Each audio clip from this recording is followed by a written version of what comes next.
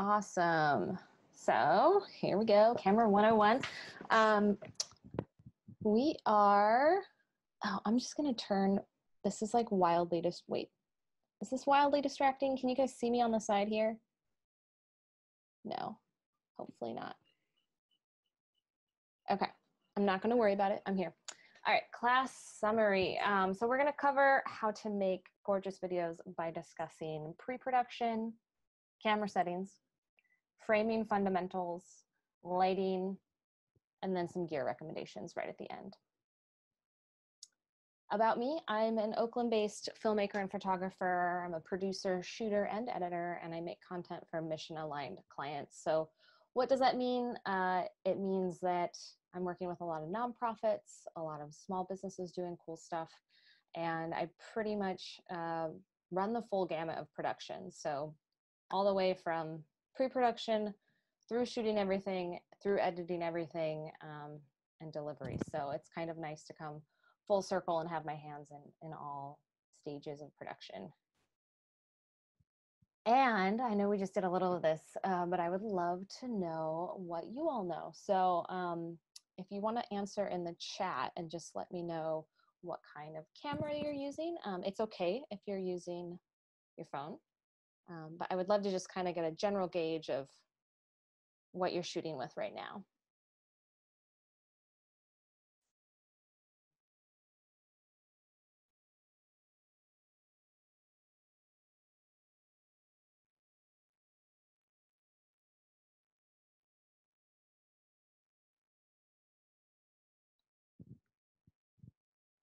All right, so we have a Nikon D90 and a Mia, I'm not sure what that is. Oh, it's a film camera, that's why. Okay, I'm a little, I did a little bit of film, but I'm still quite a baby to the film world. We've got a Canon camera, an iPhone 6, and Canon DSLR. Awesome. I started off on a Canon film camera that belonged to my dad, and when I started shooting video, was on a Canon as well. We basically already answered that one, so looks like almost everyone is pretty familiar with DSLRs. DSLR means it's a digital single lens reflex camera. A lot of them have mirrors in them so that when you're clicking that shutter button, you get that nice satisfying click sound, and that's that mirror popping up. They're doing mirrorless cameras more and more these days. And then have you practiced any of the following? So if you're familiar with any of these things, manual focus, has anybody used manual focus on their cameras or even on their phones? Yes, awesome. My stepbrother was like just introducing it to me a few weeks ago. Awesome. A little bit. Manual exposure, has anyone done manual exposure? Probably, maybe not so much in this group, and that's okay. Okay, we got a yes though, that's awesome. The rule of thirds, is that familiar to anybody? Seeing some nods, awesome. And diffusion / bounce lighting, is anybody familiar with that? Seeing some no's, okay. Awesome, well, we're gonna jump right into it. So before you start, and this is like pre-production, always make sure that you have a signed contract if you're doing any kind of paid client work. Just get it in writing, what you're doing, what your rate is, always a great idea. Know where you're going to be filming. So it doesn't have to be super specific, but at least know I'm gonna be filming outdoors, or I'm gonna be filming in an office building, there's a conference room reserved for us, things like that. Prep your talent. This is actually hyperlinked, so when they send this deck out afterwards, you'll be able to click on that and just get like a blog post that I wrote up about how to prepare your talent for getting in front of a camera. And I send that out to people that I work with all the time. Get your releases signed. This release is also hyperlinked, a little legal disclaimer at the bottom, but you're welcome to use it. Just make sure that your talent is agreeing to appear on camera so you can actually use the footage, and you want it signed before you start shooting. You want to charge all your batteries. This is an, obvious one, but can be super detrimental if you forget. Clean your lenses, also a really obvious one, but I've done it before where I've shot on a dirty lens. So just Before I go out, usually when I'm packing my bag, I just do a quick wipe down of all those lenses, make sure they're looking good. Format your cards before you're out there. Sometimes it's easy to think, oh, when I show up, I'll get everything ready. But honestly, it's so much less stressful if you just have that done ahead of time when you're at home packing. And pack for worst case scenarios. So charge extra batteries. If you have access to an extra camera or an extra lens in case you drop one or one doesn't work, pack it. It's always better to have what you don't need than not have it there if you need it. Pre-production. So this mostly is about location scouting, and in order of importance, you want to consider what the audio is of the location that you're shooting in. This photo that I'm using is actually just a photo shoot, so the audio didn't matter in this case, but if you're shooting with you know, a client or with talent, you want to make sure that you've got a quiet room with a door that can shut. If you're outside, you want to make sure that you're not next to train tracks or with jets flying overhead. Check out your audio situation ahead of time, and that's pretty much the first priority when you're choosing a location. The next priority, which is pretty high up there, is lighting. Natural lighting is usually the best and freest of the lighting options that we have, so just make sure you've got natural light if you don't have studio lights that you're bringing. And then third most important is the background. So sometimes people get this kind of flipped upside down and the background becomes like the most important thing that they think about first. I always like to think about the background last. Once I know that I have a good quiet location with nice natural light, then I'll think about the background, but it is important. When you're prepping your talent, the first thing people ask is usually, what do I wear? And again, I have a guide on this that you can look up. You know, the main thing is that you don't want them wearing anything that's super distracting. Small patterns on clothing can cause camera moire, so you want to avoid small patterns. You want to avoid clangy, dangly jewelry that can make your audio have lots of sound in it. Those are the two big things. You want to review the script and the interview questions with them beforehand, if at all possible. And you also want to review the shooting protocol. So what does that mean? If you're doing a live broadcast, you want to make sure that they know that in advance, because they're going to want to prepare for, you know, not having the option to have anything edited. They're going to want to be composed on camera. If you're doing an interview, I always let people know, hey, you can start and stop as much as you want. If you say something that you didn't like, let me know. We'll backtrack and we'll record another take. It's totally fine. I also let people know that if they it's not a big deal, because you can edit all that out. And a lot of times it just helps to get them relaxed if they're not thinking about, oh, I can't say Sometimes they can get even more nervous in those situations. And then if you're shooting a narrative piece, you want to make sure, obviously, that they know their lines, that they know their placing, all of that. And then telling them where to look. So are they looking straight into the camera? Are they looking at the interviewer? Are they looking at another talent? Just make sure that they know where they should be looking. All right, we're going to dive into camera settings. So there are a few exceptions to this case. Obviously, if you're shooting native content for something like Instagram stories, you're going to keep your phone in the normal phone position. But for pretty much every other case, video is shot in landscape mode, and that means widescreen. When you go to a movie theater, the screen is widescreen. Our eyes are right next to each other. We see things in widescreen. So just make sure you turn your phone sideways if you're shooting on your phone. And then if you've got a DSLR, I just took a couple of shots of the DSLRs that I have here. Shooting on manual mode is your friend in video. So sometimes it's just a letter M, sometimes it's got a camera next to it, but go ahead and throw your camera in manual mode if you want to kind of play with more of the exposure settings and make sure that the camera's not doing anything that you don't want it to be doing. Shutter speed. So I'm not going to get too far into the technical bit of this, but for the most part, you want your shutter speed set to either 1/50th or 1/60th of a second. And basically the only difference between those two is whether or not your camera is set up to shoot at 24 frames a second, which is historically what film was shot at back in the day in Hollywood. 24 frames a second was how fast video was shot. When video moved to digital, that was when 30 frames a second became a little more popular, and so you get 4 extra frames in there. Things are a little bit more crisp. It's a stylistic choice. You can go with either one. Just make sure typically your shutter speed needs to be twice your frame rate.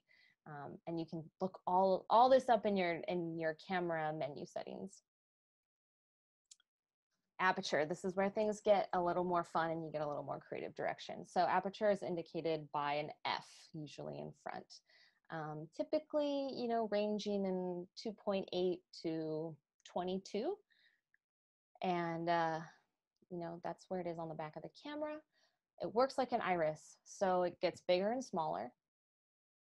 And hopefully you can see this little GIF, but that's basically me just opening my iris all the way up on my camera. And this is the visual demonstration of what that looks like. So when it's all the way open, you get this nice, big, wide open lens. A lot of light can come in. When you go over here, you get little tiny lens opening, not so much light can come in. So you wanna kind of consider this when you're working with how much light you have and the other effects that aperture does. So aperture affects the depth of field and bokeh. What are those things? So depth of field is basically the distance you have of how much something is in focus. When you have a really small aperture, or sorry, a really large aperture, 2.8, I'm gonna go ahead and throw this little guide up at the bottom. Really large aperture, 2.8, you can tell like the records in the back of the shot are totally out of focus. Pretty much the only thing in focus is the cat in his cat dome. This is a little bit more in the middle, and then this is at f16, and you can tell, like, you can, you know, pretty much see the patterns. You can tell that this is a target box. A lot of things are in focus. What we call something when it's out of focus is the bokeh, and that's kind of that soft, beautiful background that we see here. It's what a lot of people want in their images. So for the most part, the wider you get that aperture open, the more you can have that effect in your footage. And this is something that, you know, across photography or video, it's the exact same principle. And when you're shooting video, you typically want to manually focus. If you're letting the camera autofocus, a lot of times the focus is gonna hunt. So things are gonna go in focus and out of focus. There are a few cases where that's helpful, but there are other cases where you just don't want the camera doing that. So some lenses have AF, MF, so autofocus, manual focus switches on them, and you'll want to switch that over to manual focus. Some cameras actually have the switch on it. So here's the back of my Panasonic, has a couple autofocus options and then a manual focus. And then newer cameras have an awesome feature called focus peaking. And so all this blue area on the cat's face pretty much tells me this is what's in focus. I love focus peaking, but if you have an older camera, you may not have it, and that is sad but true. But if you don't have focus peaking, usually you still have a focus assist, and typically what that looks like on your camera is a little box. And what you'll want to do is place that box right over your subject's eyes. And there's usually a magnifying glass, so you can zoom right in, get super close. Again, we don't have the benefit of focus peaking, but you can at least get a lot closer and tell, you know, what is soft and what's actually in focus. And you pretty much want to check your focus as much as possible when you're on a shoot. When I'm shooting interviews with people, I will even check focus in between interview questions, just to make sure that I've totally got it nailed, because it is something that's really easy to get off, especially if your subject is moving around. And if I've got that nice wide open aperture, it also means that there's just a little bit of space that's in focus. If you get some of those really nice prime lenses that get the aperture all the way open to like 1.4, 1.2, you'll have such small amount of space that'll be in focus that people's eyes can be in focus and their nose will be out of focus. So you have to just be really, really careful when you're that wide open, because it's super easy to not have things in focus on mistake. I am getting spam called right now, ruining my presentation. Sorry, let me get back to the window I was at. Okay. Sorry guys, let me try this again.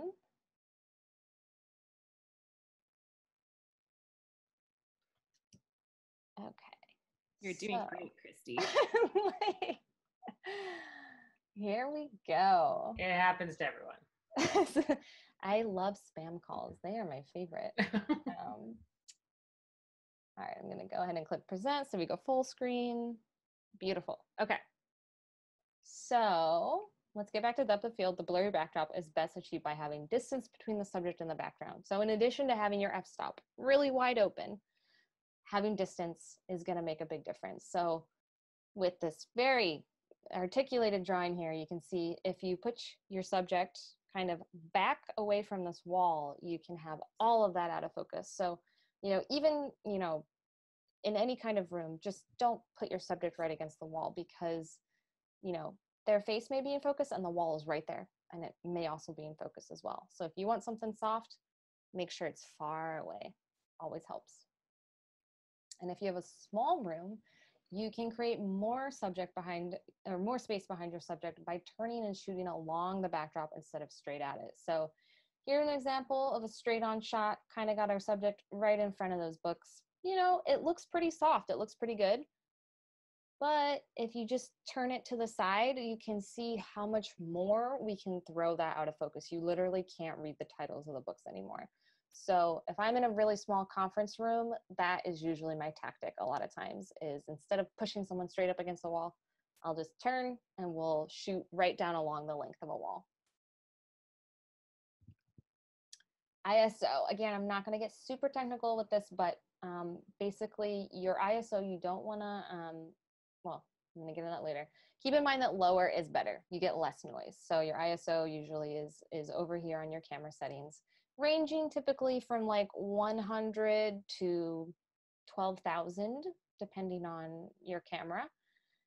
You want to set it where your exposure looks healthy. So your shutter speed set at 1/50th, let's say, and maybe my f-stop is set at 2.8. The ISO, you're going to want to manually set wherever your exposure looks good. And you don't want to leave it on auto, because if you leave it on auto, your camera might be changing it while you're shooting, and it can actually put a lot of flickering in your footage, which is just kind of ugly. So avoid that. Set it on a number. And the lower your ISO, the less noise you have. The higher ISO, the more noise you have. So you might have seen footage shot outdoors in the dark, and you'll notice like the little, jittery parts in the shadows, and that's just the noisiness of the ISO. Let's talk about white balance. I will say most cameras nowadays, you throw it on auto white balance and it does a great job for the most part. But again, you don't necessarily want your camera changing white balance when you're in the middle of shooting something. You kind of want to lock it in at whatever the setting is that it should be.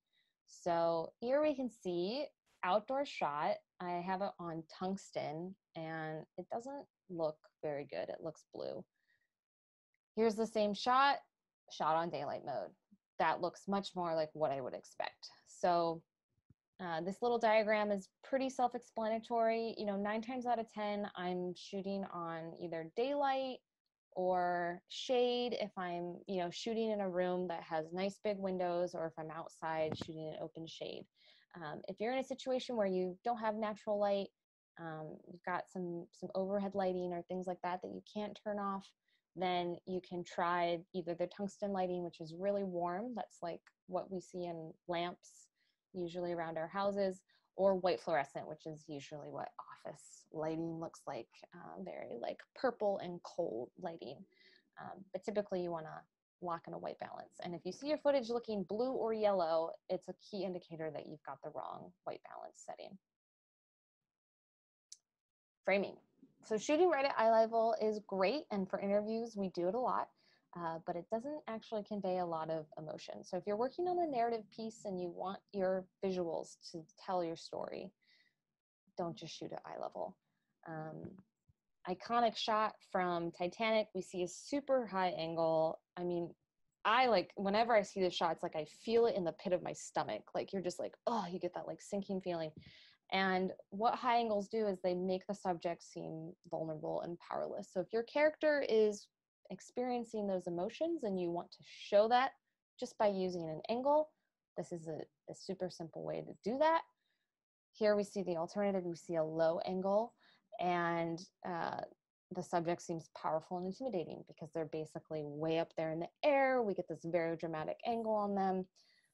In this shot, you know, I think it's a lot easier to identify with what the little girl is feeling, you know, coming up to this other character. You can kind of feel that she is feeling the fear from just the camera angle that they've chosen to tell this story. And how you fill your frame also tells your story, even without dialogue. So even if you haven't seen these films, you can basically figure out what's going on just by the way that they've put the characters in the frame. So here we have a dichotomy of basically seeing foreground and background, two totally different stories happening at once that we get to see at the same time. Pretty incredible. And here, you know, even without seeing this movie, we can pretty much tell that the story is about the girl who is larger in the frame. And so that's another way just to reiterate, like, what are the visuals doing to reinforce your story? Hey, Christy, you have a question. Yeah. If you wanted to pull it up, or I could also read it too. I got it. Oh, you got it. Okay. Will the image appear on camera screen the way it will record as far as white balance and aperture? It will get pretty darn close. LCD screens are a pretty good indicator of how things are going to look. Once, you know, if you start doing a little more advanced filmmaking, and, you know, you see this in Hollywood a lot, everybody's shooting on monitors. So they've got the cameras out on the set shooting with the characters, and then everyone is like behind television screens, the director and everybody, because they want to see it way bigger. And it's a lot easier to tell what's going on if you can see it on a giant TV screen. But yeah, it's a pretty good indicator of how things are going to look. So you'll see right on your LCD screen if you change the aperture. And it, you know, it might actually be easier to take a photo, even though I know you're doing video, or take a video clip and analyze them side by side in post. But yeah, shows you what's going on. So back to framing. So we are going to, okay, backgrounds are important. Always think about what is behind your story, quite literally. So this is something that's super simple and quick. What I love about this shot is that everything has this, we see these repeating round shapes. The lines are all super straight up and down or across. Even the shapes we see in the lipsticks. It's really well done, even though, you know, this was probably done with little to no budget. Still looks really good and has a lot of visual interest in it. This is when you have a lot of budget and time. You know, literally, it looks like the character is being swallowed up by the wallpaper, by the background. Again, just another way to reinforce your story. Now we'll get into common types of shots. So a lot of you probably, you know, we've all seen films. We've got the wide shot. A lot of times that's used for establishing shots when we first see a location or first see our characters. Gives us a lot of immediate visual information about where we are and who we're meeting. Medium shots, kind of, you know, they are what the name indicates. Nice medium shot. You can get close and kind of see a little bit more, but still see a few characters. And then close shots, which are great for showing detail, great for showing emotion when you really want to get in there and see what someone's face is doing. Headroom. So this is just kind of, it's an aesthetic thing. Again, all rules are meant to be broken, but for the most part, know the rule before you break it. So this is an example of too much headroom. It just kind of feels off. Doesn't feel quite right. Here we have, you know, similar shot. This is, you know, the amount of headroom that feels comfortable. It's what we're used to seeing. So keep that in mind when you're framing people. Generally, I don't love cutting off the tops of people's head, especially if you are shooting on a camera that's got 4K capabilities. Once you've framed it out of frame, you'll never get that information back. So even if you think you might want to crop in a little bit closer in post-production, don't clip off the top of their head when you're shooting in your camera, just in case, you know, you don't want to do that. And this leads into the rule of thirds and leave room. So I'm going to go ahead and throw a grid up here. And the rule of thirds, you know, again, rule can totally be broken. We see it a lot. If anybody, you know, watches Explained on Netflix, you'll see, you know, they use people right in the middle of the frame and it looks beautiful. But The rule of thirds is also a way to make things look really nice and feel really natural and centered. So we've got our subject sitting right here at the intersection of the thirds. You can use any of these points. It doesn't have to be this point, just to give your subject like a very nice weighted composition. And the lead room, also, this is also referred to eye line. This is naturally what our eyes do anyways, but we're seeing our talent right here look the long distance across that frame. So our eyes are looking at her eyes, and then our eyes are following where her eyes are looking. So we get to take in, in the first few seconds of seeing the shot, we instantly take in this entire frame here. If she was faced the other way, immediately our eyes would go out of frame and you'd kind of ignore everything on the rest. So try and have your characters look the long way across the frame just to take advantage of all that nice set dressing that you've done. I want people to pay attention to it. And then we get into coverage. Make your editor happy. There's no such thing as too much B-roll.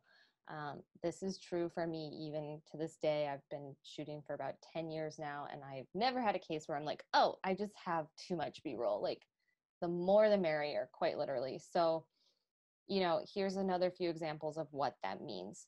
We've got a nice master shot. This is pretty wide. We can see where they are. We can see they're in a hospital. We see the bed. We see the gown. We see the characters.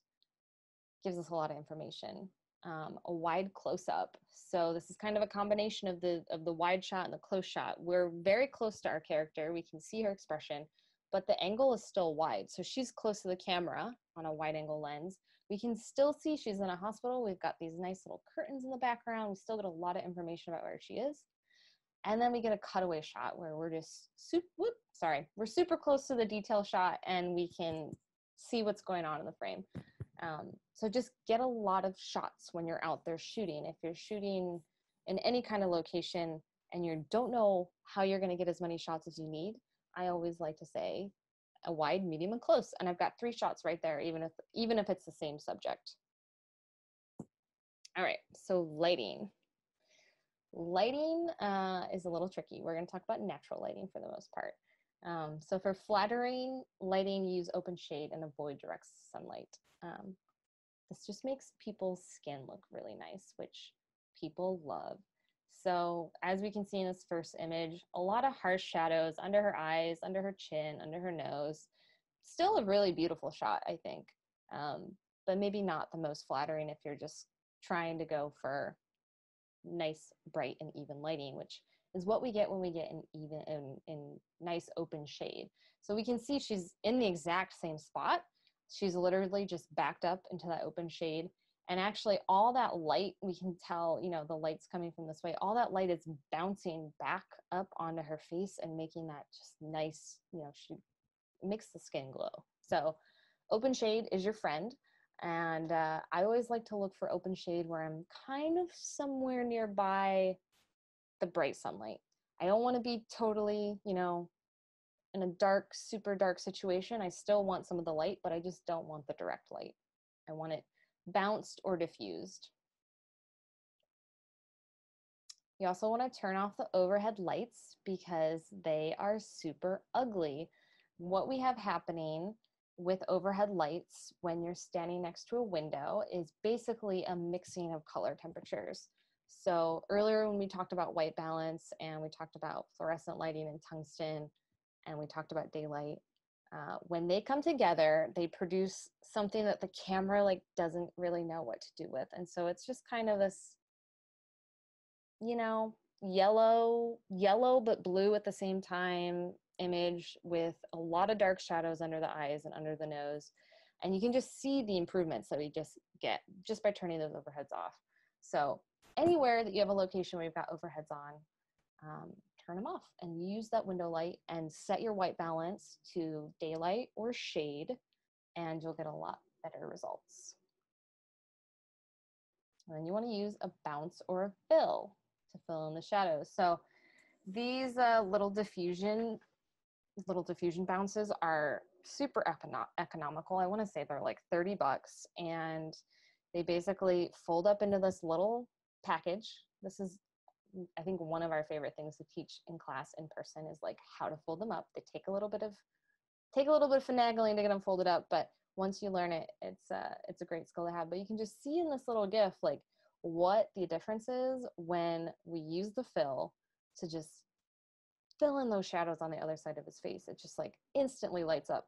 So this is a super cheap, easy way to take advantage of all that beautiful sunlight or daylight that you've got coming in that window, bounce it on the opposite side, on the shadowed side of someone's face, and you've got a pretty good lighting situation without doing very much work. So I highly recommend this tool. You typically want to avoid backlighting unless it's intentional, which people do. So, here, window behind the head, generally not a great idea. You get a lot of backlighting with that. If you just turn 180 degrees, all that beautiful light can then fall onto that person's face, light up their skin, light up their eyes. You get a nice little, reflection in their eyes, which looks really nice, little twinkle. It looks so, so, so much better. This is an example of intentional backlighting. It's also okay if that's the thing you're going for. Just make sure that, that's what you're going for. So typically you have your subjects completely underexposed. They're literally just shadows, and we've exposed for the sky, and it's a gorgeous shot.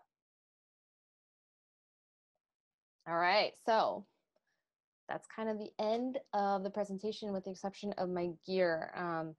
And the best camera is the one you own, or the one you have. It's sad but true. So watch out, like I have a bunch of big cameras, and a lot of times they are not with me, and I'm shooting with my phone, and that's the reality. But if you want to shoot professionally, you want to do some good work, I do recommend investing in a 4K or an HD camera. So if you're shooting on a DSLR, I don't know, when did 4K roll out? 2017, 2016, you probably have full HD, which is 1920 by 1080. It's still the web standard. So, don't let anyone insult you for not having 4K. It is totally okay. And a lot of times I'm shooting 4K and we export a HD file from it. So 4K gives you a lot of leverage. You get a nice crisp picture. It's getting cheaper and cheaper, but HD is also totally okay. If you have access to a second camera, it's always a good idea. And, most of this is because if you drop your camera or your camera isn't working, it's always nice to have a backup, especially if you've, driven a couple hours to get to the shoot or things like that. Second camera can save the day. It also allows you to get a second angle if you're doing interviews. Second angles are amazing, or if you just have like a really quick shoot to do, sometimes it's helpful in not having to do a lens change and things like that. Lenses, so this gets a little bit more technical, but I'm going to try and boil this down. So I always recommend a wide to medium lens to start with. Wide to medium is great for traveling. It's great for, just very like everyday uses. The joke when we're traveling is like, we're always like, the lens is never wide enough. So you kind of always want to get more in frame when you're doing landscapes and cityscapes. But when you're shooting people, sometimes you want to get a little bit closer. So wide angle is something like a 24 millimeter. It's not that wide, but it's fairly wide. 50 millimeter, you get a little bit closer. And it's 50 millimeter prime lenses. So not a zoom is, they're beautiful. They're very economical. It was one of the first lenses I bought, was just like a Canon 50 millimeter lens. They're called Nifty 50s, and they come in plastic and glass versions. The plastic versions, I want to say, were like $120. And you can just get some really nice images out of those.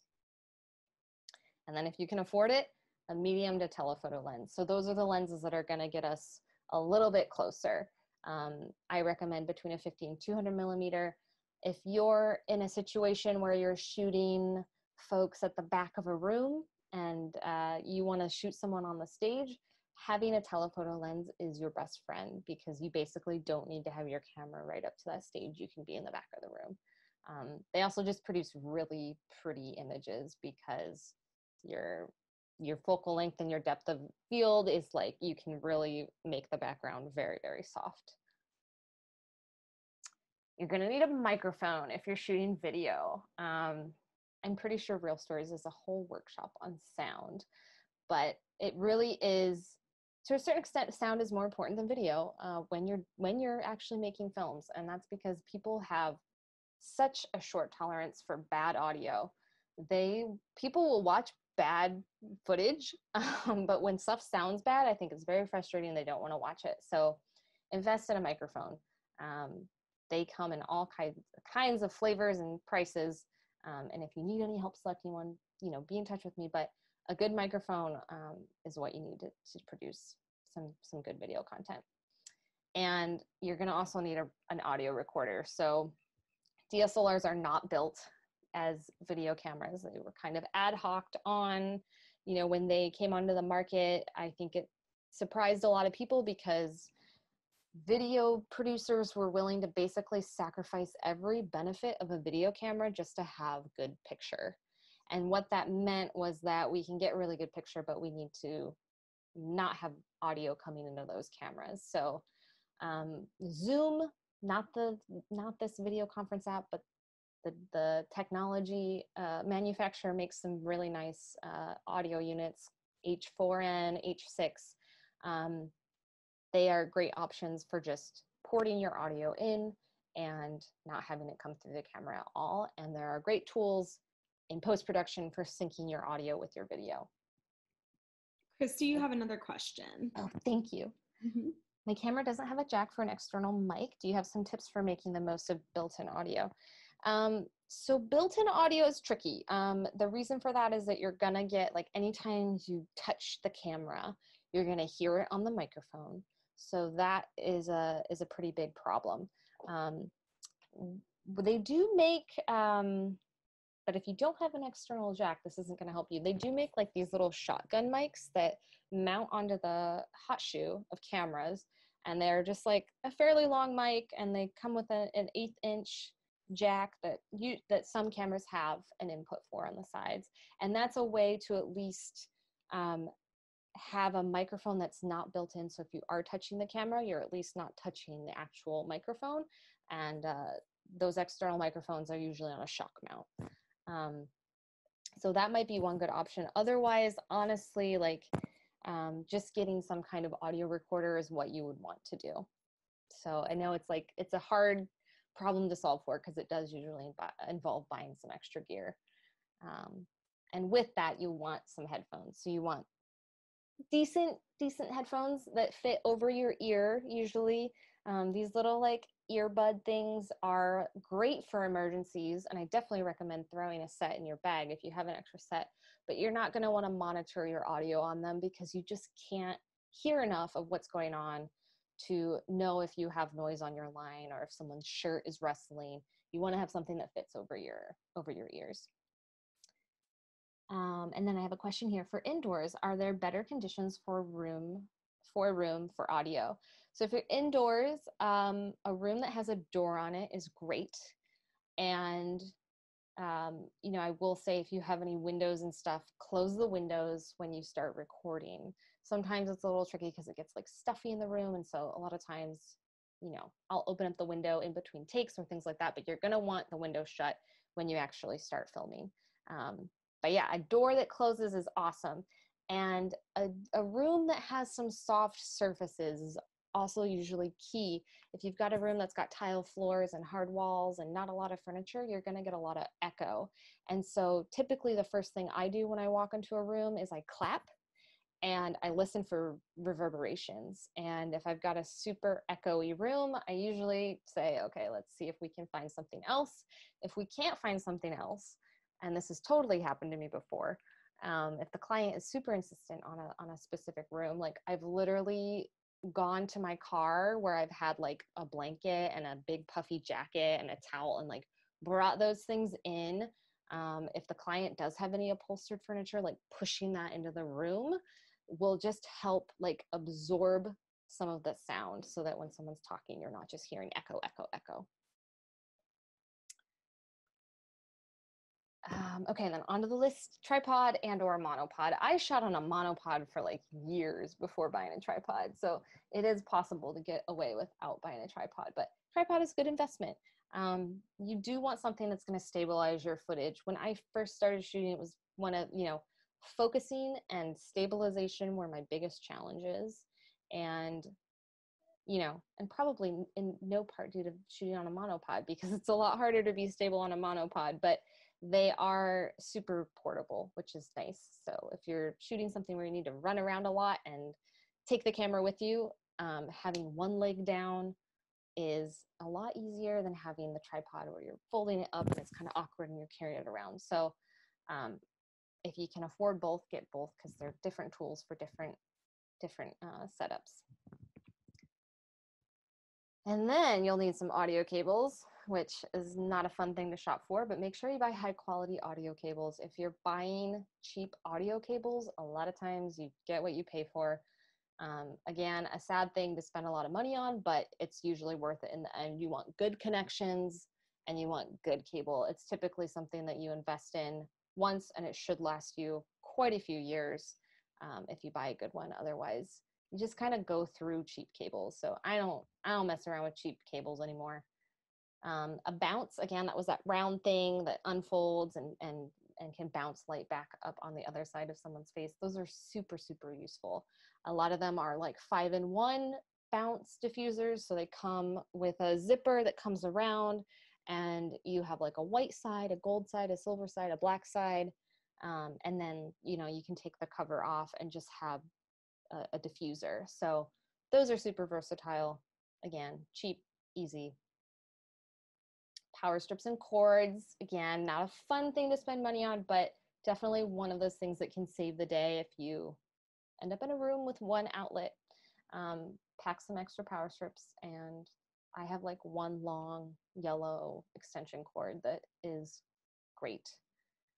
Gaff tape, definitely have a roll in your bag. It's just a great tool to have for people if you need to tape a mic onto someone for some reason, if you need to tape off where your camera is. Gaff tape is awesome. It won't ruin things. It's not super, it doesn't leave like a sticky residue. So this is an industry standard. Have it in your bag. Extra data cards. Again, you don't want to run out of data. You don't want to have a card that is corrupt. So just have a few extra on hand. If you cannot afford to buy the super high capacity ones that they are making today, the like 128 gigabytes or 256 gigabytes, 32 and 64 gigabytes are totally fine. So have some extra ones, even if they're small. Batteries, again, not a fun thing to spend money on, but you want to buy some good ones that are rechargeable. So something that's got a high, I think it's like an MH number on it. I should totally write a blog post about batteries. It would be really riveting, but having good batteries makes a huge difference. If you're using a wireless recorder or a wireless lav mic, you're just going to be going through a lot of batteries. So you're going to want rechargeables, and that way you just don't have to landfill a bunch of single-use ones. And then filters. Again, this is like a nice to have, but typically for any lens you have, you want to, in the very bare minimum, have a UV filter on the end of your lens. And that's because if you, knock on wood, I hope you don't ever drop a lens, but if you do, if your lens lands on that UV filter, a lot of times it'll smash the filter and your lens will be okay. So having a UV filter is like, you know, a $30 thing to just basically safeguard your lens in case you have an accident with it. Otherwise, if you are shooting outdoors, it's nice to also have a polarizer lens, which can reduce reflections, can make your skies look bluer. If anybody's got polarized sunglasses, you know, like it's just a really nice filter to have in bright sun. And there's also ND filters, so neutral density filters, and they come in all, you know, from light to dark. And those are really helpful if you are shooting in full sun and you want to have that nice large aperture, but you just got too much light. You can't have it that wide open because your footage would be overexposed. So if you have an ND filter, you can basically put a pair of sunglasses on your lens, and it allows you to open up your aperture wider in brighter settings. It can be pretty useful. And then this is like the catch-all. So I like to have these things in my bag: pens, sewing kit, safety pins, lens cleaners for sure, wipes, tampons, pain medicine, SPF, release forms, chargers, a rain cover, etc. If you don't need it, someone else might. So it's always nice to be the person who can save the day. Keep a nice little grab bag in your bag if you can. And then these are hyperlinked, so I'll let you watch them in your own time, but these are just some of my favorite YouTube things to watch. This first one, Every Frame of Painting, is an entire series. This guy is incredible. He basically analyzes a lot of major Hollywood films and talks about the visual language of the filmmaking. So just really incredible. I really like watching it for just learning about these things and having a super visual example put in front of you. And then Mr. W is something that I've showed most of my classes. It's just an example of like a really great ad that has foreshadowing, it has really nice framing, just really good visual storytelling. So when you watch it, you know, don't just think about the actual dialogue and the content, but actually look at how they've filmed it to reinforce all the feelings and emotions that they're communicating in this ad. And then here's my contact information. So I'm on Instagram, Facebook, and Twitter at Tiny Oak Media. I'm working on writing more blog posts that should hopefully be helpful to everyone. You're welcome to email me at any time. I love this photo of us taping off our cameras at the last conference we shot because it is like the best case use of bright orange gaff tape that I've ever seen. When you get in really crowded spaces like this, people really like to get a little too close to things that are a little too expensive. So this is great. Like people basically, they stayed away from our little taped off area. So I'm a big fan of that. Christy, we have another last question. Awesome. And I think, cool, we're doing good on time, 4:54. Doing great. When you delete photos and videos from your camera, does it create more space on your data card? It does. You know, these data cards, they last a very long time. Basically what you want to do after every shoot, pull them out of your camera, import all the footage on your computer. I always put it back on my camera and I double check what I'm seeing on my computer with what I'm seeing on the camera. Not all of the content, but like the first and last shots that are on there. If I've confirmed that they're on my camera, and I like hate to say this, guys, but I have deleted way too much footage in my day. It is easy to do when you're doing the volume of work that you may end up doing if you end up doing this full time. So just double check everything and then format it in card or in camera. And I will say you don't typically want to reuse you want to reuse these, yes, but you don't want to be using the same card in different camera models because a lot of times that can cause corruption. So, you know, if you have two different cameras, maybe just stick to, you know, this is my card for my Canon, this is my card for my Lumix, and try not to format them in different formats a lot, but always reformat them in camera before you start shooting. A lot of times if you do stick a card back in and it's already got footage on it, especially if it came from a different camera, weird stuff can happen. So you just want to, it's always good to start with a freshly formatted card. But you reuse these, like you know, some of these have been in my collection for 10 years. I'm a big fan of Transcend. I don't know if they do this anymore, but they used to offer a lifetime warranty on their cards, which I did take advantage of this year. So as they get older, it's nice that, you know, if you do find the cards with a lifetime warranty, it might be worth spending a little bit more on them because Transcend totally sent me a brand new card this year, which was amazing. So I recommend them. Any other questions for me? Again, I'm happy to stay in touch, you know, online, offline. Eventually, if we can ever hang out in person again, I'm around in Oakland. But yeah,